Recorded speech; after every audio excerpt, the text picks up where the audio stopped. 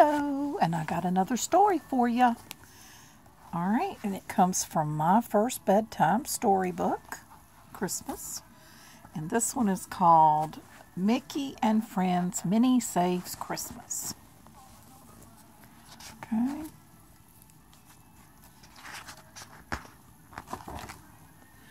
Okay, here it goes. Mickey and Minnie and Friends had been working hard preparing for Christmas, and it was only one day away.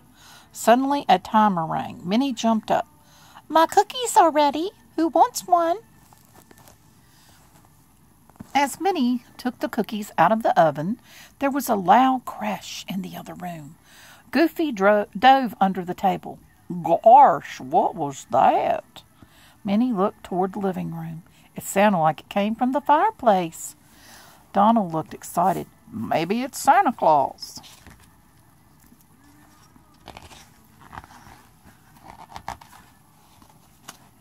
Everyone raced to the fireplace.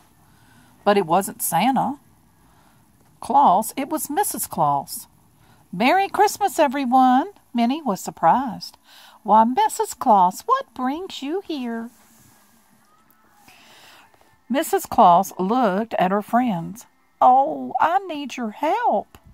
Santa accidentally shrunk his mittens and his big red bag when he ran them through the wash. And now I'm afraid he won't be able to deliver presents tonight."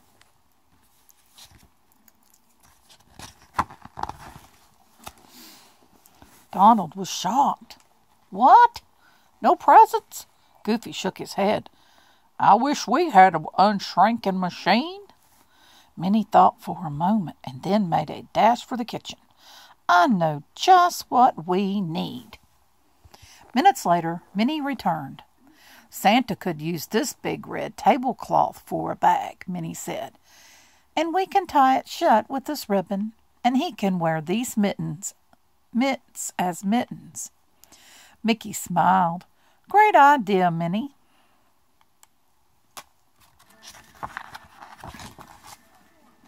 Mrs. Claus beamed. "Oh, wow.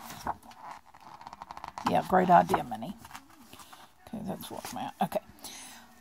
Mrs. Claus beamed. "Oh, thank you, Minnie. You saved Christmas." Minnie giggled. "It was my pleasure." "Well, I better hurry back to the North Pole. Who wants to come with me?" Everyone cheered as they climbed into the sleigh with Mrs. Claus and took off to the sky. Santa was waiting for them when they arrived at the North Pole. "Thank goodness you're back, and just in the nick of time, too." Everyone pitched in to help the elves load Santa's sleigh.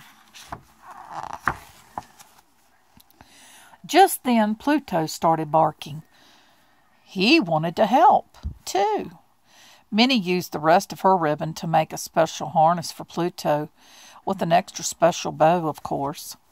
Mrs. Claus, Minnie, and the rest of the gang waved as the reindeer and Pluto pulled Santa's sleigh up, up, up into the night sky. It was going to be the best Christmas ever.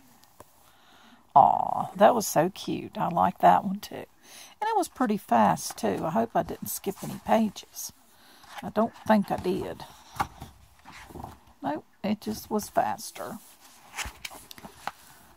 Let me see. She said, "Great idea, Minnie." Yeah. So that's where we were at.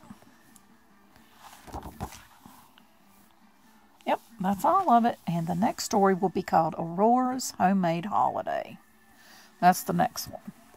And this was my first bedtime storybook for Christmas. And I hope you enjoyed it. And I will be reading this one in just a few minutes, so you can listen to this story too. Hope you have a wonderful Christmas. Hope you enjoyed these stories, and you can listen to them anytime that you like. Take care, and God bless.